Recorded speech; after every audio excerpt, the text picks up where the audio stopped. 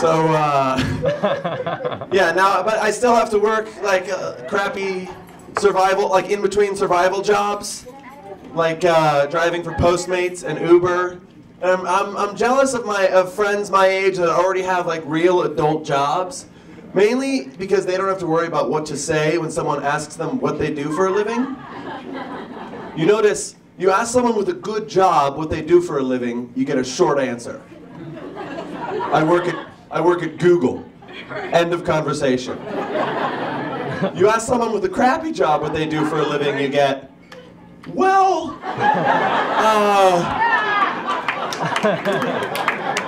so here's the deal.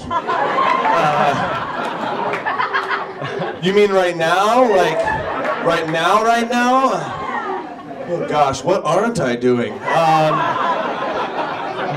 Just sort of trying to keep my options open for the most part. I'm working on an app, working for an app. Uber? That's actually why I'm here. Are you Carlos?